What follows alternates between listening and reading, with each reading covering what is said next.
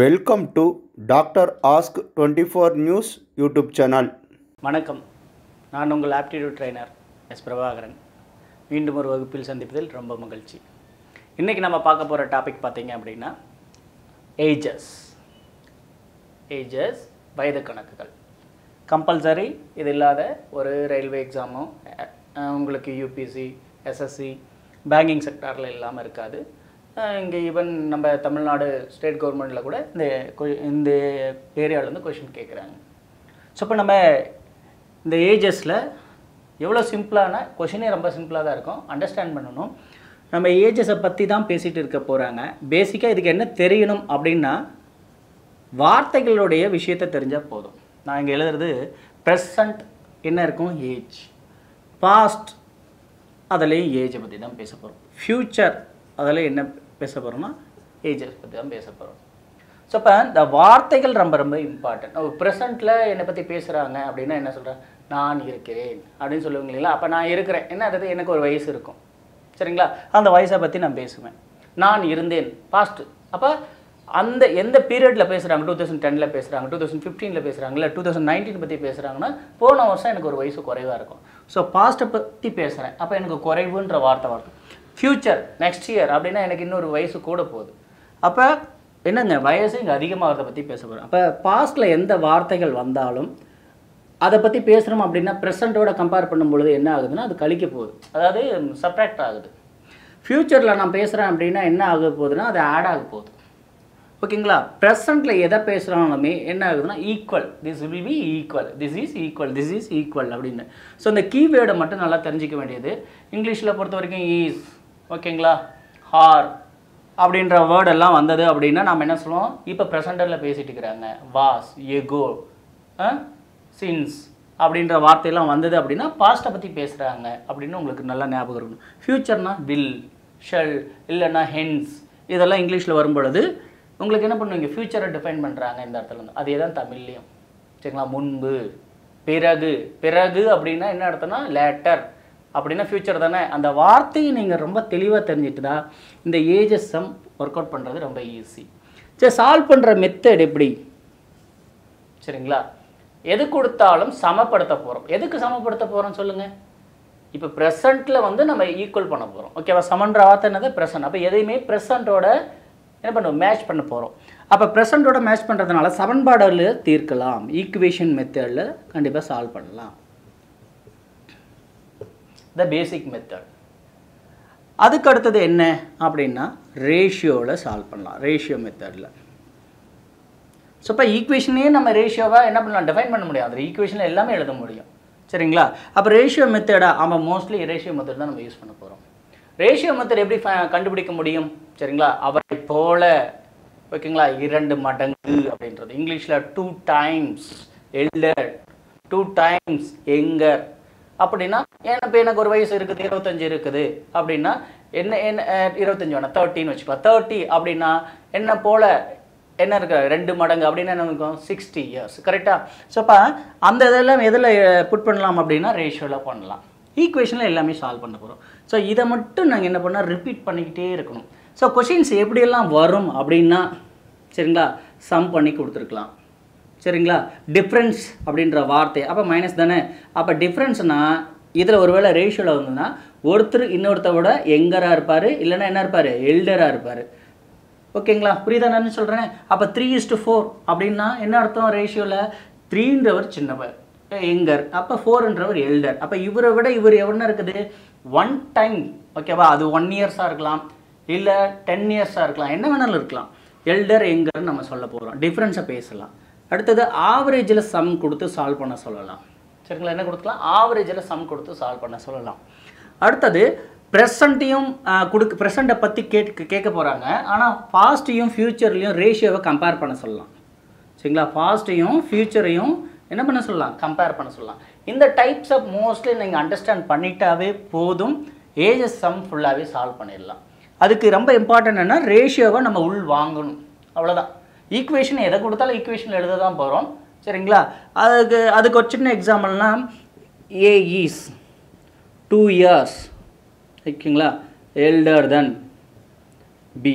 அப்போ என்ன மீனிங் தமிழில் சொல்லும்போது பியை விட ஏ 2 வயது பெரியவர். சரிங்களா? அப்போ ஏ தானே பெரியவர்.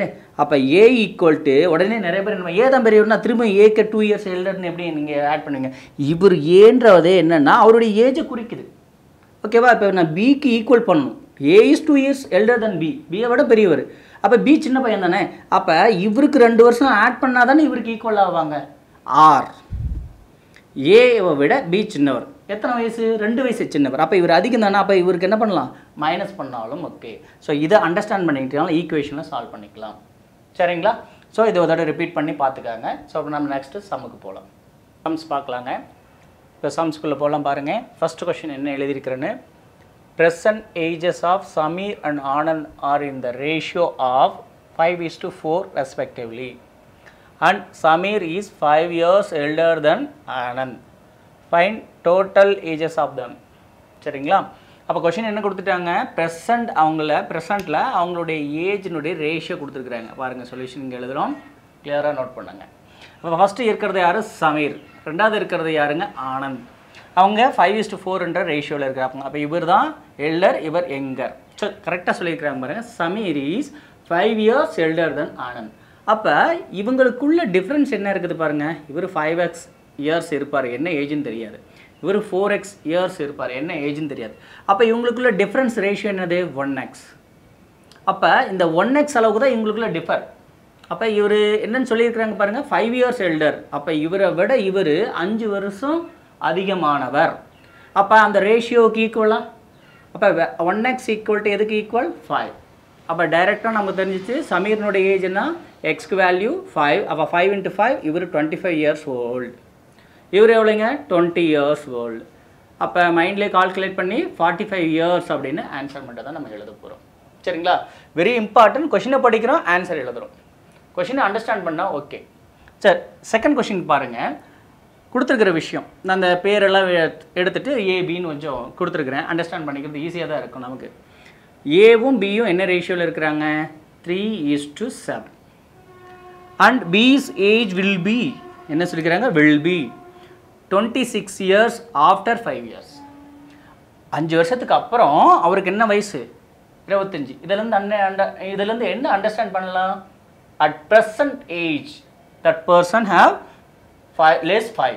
அப்போ 26 - 5 அப்படின்னா அவருக்கு ப்ரெசண்ட்டில் என்ன இருக்கும்? 21 years. அப்போ 21 years யாரை பற்றி பேசுகிறேன்? பி. அப்போ இவங்க ரேஷியோ என்ன இருக்கிறாங்க? 3:7, A3, B7. அப்போ இவர் 7x. இப்போ ப்ரெசண்ட்டில் என்ன இருக்கிறாரு? 7x ஏஜ் இருக்கிறார். என்னன்னு தெரியாது. ஆனால் ப்ரெசண்ட்டில் ஏஜ் நம்மளால் கொடுத்துக்கிற கீயால் கண்டுபிடிக்க முடியுது 21 yearsன்னு. ஓகேங்களா? அப்போ எக்ஸ் வில் பி 7ஆல் டிவைட் பண்ணால் 3 years. So we know the answer. ஈஸியாக கண்டுபிடிச்சிக்கலாமா? யார்? Find Anand's age. அப்போ ஆனந்தனுடைய இப்போ இருக்கக்கூடிய ஏஜ் என்னது? 3x. அப்போ இப்போ ப்ரெசண்ட் ஏஜ் கேட்டால் என்ன பண்ணுவீங்க? 3 × 3 அவருடைய ஏஜ் 9 yearsன்னு சொல்லிடுவோம். பட் அவர் 2 years பிஃபோர் என்ன இருக்கிறாருன்னு கேட்டால், பிஃபோர்னு வந்தால் என்ன பண்ண போகிறீங்க? மைனஸ் பண்ண போகிறீங்க. 2 years பிஃபோர் ஏஜ் என்னன்னு தெரியும்? -2, that is என்னதுங்க? 7 years. That was 7 years. So இப்போ நீங்கள் கொஷின் கால்குலேட் பண்ணுறது ரொம்ப ரொம்ப இம்பார்ட்டன்ட். கொஷினை ரீட் பண்ணுறீங்க, என்ன ப்ராசஸ்? வில்லுனா had, பிஃபோர்னா minus. ஓகே, சரி, நெக்ஸ்ட் கொஸ்டினில் பார்க்கலாம். நம்ம அடுத்த கொஷின் பார்க்குறது, the present ages of 3 persons in proportion 4:7:9. அதாவது 3 நபர்கள் கொடுக்கக்கூடிய வயதுகளின் விகிதம் கொடுத்துருக்காங்க. ரேஷியோ தே கிவன். என்ன ரேஷியோ கொடுத்துக்கிறாங்க? 4:7:9. அது ப்ரெசண்ட்டாக பாஸ்டாண்டு வெரி இம்பார்ட்டன்ட். ப்ரெசண்ட் கொடுத்துருக்குறாங்க. அதுக்கப்புறம் கொடுத்துக்கிறாங்க இந்த வேர்டு பாருங்கள், 8 years ago the sum of their age was 56 years.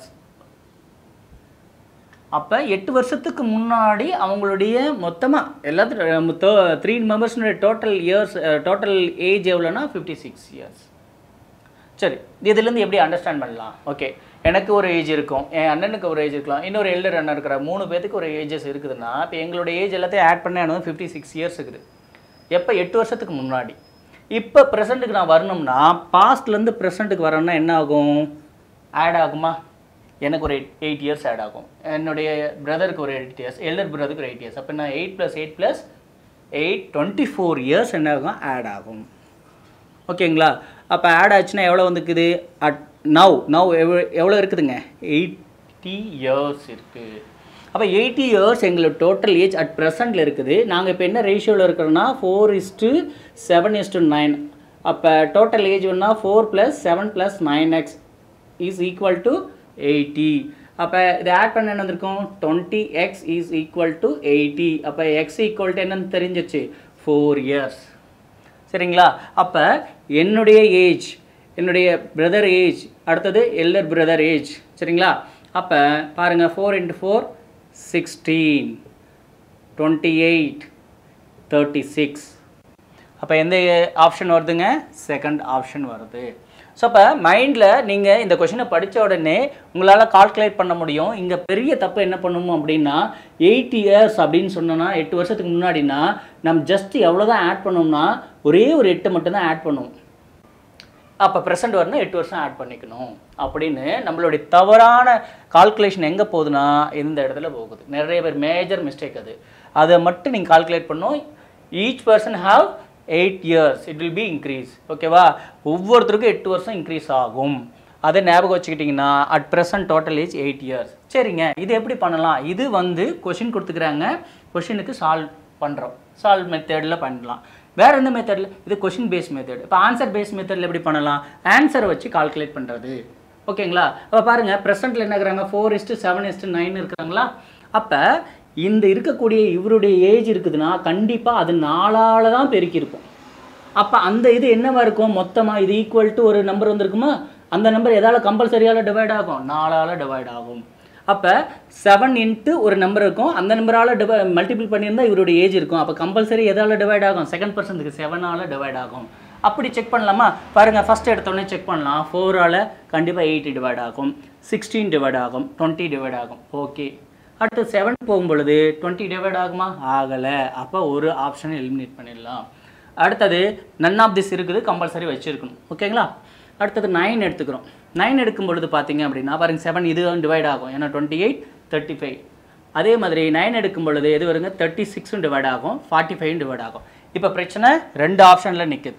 இதில் எது வரும்? அவன் சொல்லியிருக்கிறான் டோட்டல் ஏஜ் எவ்வளோன்னு சொல்லியிருக்கிறான்? 56. எத்தனை வருஷத்துக்கு முன்னாடி? 8 இயர்ஸ்க்கு முன்னாடி. அப்போ இவனுக்கு 8 வயசு இருந்திருக்கும், இவனுக்கு 20 வருஷம் இருந்திருக்கும், இவனுக்கு என்ன வந்திருக்கும்? 28 இயர்ஸ் இருக்கும். அப்போ இதை ஆட் பண்ண உடனே உங்களுக்கு என்ன வந்துருச்சு? 56 இயர்ஸ். இப்போ ஆன்சரை நம்ம செக் பண்ணிட்டோம். ஆன்சரை வச்சு கொஷினுக்கு மெர்ஜ் பண்ணலாம். அப்போ second option is correct. Next question நம்ம பார்க்க இருக்கிறது இந்த ரேஷியோ டிபெண்ட் பண்ணி வரக்கூடிய கொஷின்ஸ். இந்த ரேஷியோ வந்துச்சுன்னா ரொம்ப ஈஸிங்க, உண்மையாலுமே ஈஸி. உங்களுக்காக ஈஸின்லாம் சொல்லலை, ஃபேக்ட் சொல்லிட்டு இருக்கிறேன்.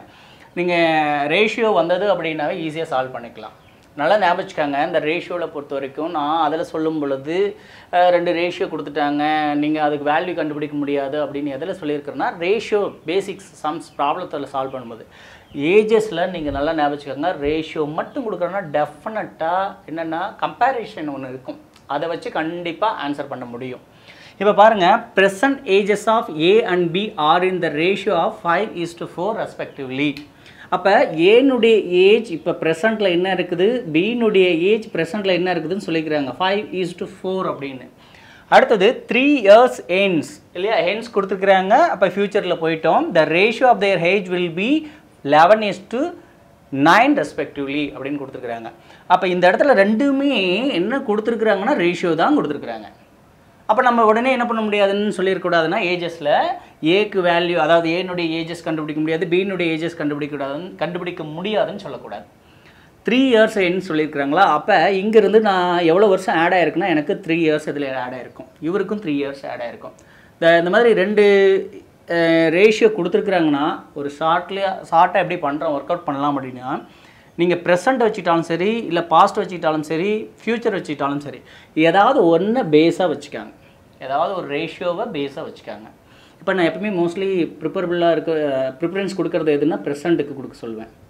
ப்ரெசண்ட் 5:4, ஃப்யூச்சர் என்ன பண்ணியிருக்கோம் 11:9. ஓகேங்களா? ஃபஸ்ட்டு என்ன பண்ணுறீங்கன்னா கிராஸ் மல்டிபிள் பண்ணுறீங்க ரெண்டையுமே. 5 × 9 என்ன 45, 11 × 4 44. எது கிரேட்டர் தானே இருக்கோ அது முன்னாடி எழுதிக்கிறீங்க. இப்போ 45 பக்கத்தில் என்ன போடுறீங்க எக்ஸ் மைனஸ், எப்பயுமே difference always use difference sign, அதாவது சைன் மைனஸ் சைனை யூஸ் பண்ணுறீங்க. ரிமைனிங் என்ன இருக்குது 44 இருக்குது. திஸ் இஸ் ஈக்குவல் டு ஓகேங்களா எவ்வளோ வருஷம் இன்க்ரீஸ் ஆகுது 3 வருஷமா 4 வருஷமா என்ன சொல்கிறாங்களோ அதை கம்பல்சரி எழுதிக்கிறீங்க 3 இன்ட்டு ஓகேங்களா. இப்போ இது தானே பேஸாக வச்சுக்கிட்டோம். அடுத்தது என்ன இருக்குது ஃப்யூச்சர் ரேஷியோ இருக்குது. இதனுடைய டிஃப்ரென்ஸ் பார்க்க போகிறோம். 11க்கும் 9க்குள்ள டிஃப்ரென்ஸ் என்னென்னா 2. அதை கொஞ்சம் எழுதிக்கலாம். ஏன்னா நெக்ஸ்ட்டு நீங்கள் சம் போடும்பொழுது எதுக்காக எந்த டிஃப்ரென்ஸ் யூஸ் பண்ணுறோன்னு தெரியும். அப்போ 45ல் 44 வச்சுன்னா என்ன வந்திருக்கோம் எக்ஸ் 1xன்னு எழுதலாம், வெறும் எக்ஸ்ன்னு எழுதினாலும் சரிங்க. 3 இன்ட்டு 11ல் 9 வச்சுன்னா வந்திருக்கோம் 2. அப்போ எக்ஸ் ஈக்குவல் டு வேல்யூ என்ன கிடைச்சிதுன்னா 6 அப்படின்னு கிடைச்சிருச்சு. இப்போ நம்ம எது பேஸாக வச்சோமோ அதில் தான் கொண்டு போய் சப்ஸ்டிட் பண்ணணும். அப்போ ஏனுடைய ஏஜ் என்னென்னா 5 இன்ட்டு 6 அவருக்கு 30 இயர்ஸ். பிக்கு ஒரு வேலை கண்டுபிடிக்கணும்னா 4 இன்ட்டு 6 அவருடைய ஏஜ் என்னங்க 24 இயர்ஸ். ஸோ இப்போ ரேஷியோ இந்த மெத்தடில் வந்ததுன்னா இதாங்க பேஸ். மறந்துடாதீங்க, கிராஸ் மல்டிபிள் பண்ணுறோம், அதனுடைய டிஃப்ரென்ஸ் கீழே எழுதுகிறோம். எவ்வளோ இயர்ஸ் இன்க்ரீஸ் ஆகுது டிக்ரீஸ் ஆகுது அதெல்லாம் ப்ராப்ளமே இல்லை. டிக்ரீஸ் இன்க்ரீஸ் எவ்வளோ வருஷம் டிஃப்ரென்ஸ் அதை இங்கே எழுதுறீங்க. அப்புறம் நீங்கள் எது பேஸாக வச்சுட்டிங்கோ ரிமைனிங் இருக்கக்கூடிய ரேஷியோடைய டிஃப்ரென்ஸ் இங்கே எழுதுறீங்க. ஸோ இன்னொரு மெத்தட்லையும் யூஸ் பண்ணலாம். ஃபஸ்ட்டு நீங்கள் இதையே டைரெக்டாக இந்த மெத்தடை டைரெக்டாக அப்ளை பண்ணிகிட்டே வருங்க, எல்லா சம்ஸும் ஈஸியாக சால்வ் பண்ணிடலாம். புரியுதுங்களா? ஸோ ஏஜஸ் சம் இது பேஸ் பண்ணி எல்லா சம்ஸும் ஒர்க் அவுட் பண்ணுங்கள். டவுட் இருக்கக்கூடிய கொஷின்ஸ்லாம் கமெண்ட் பாக்ஸில் போடுங்க, கண்டிப்பாக உங்களுக்கு ஆன்சர் கிடைக்கும். லைக் பண்ணுங்கள், சப்ஸ்கிரைப் பண்ணுங்கள், மறக்காமல் பெல் பட்டனை. If you like my videos, subscribe my channel and share with your friends, and also getting more videos from my channel to press bell button.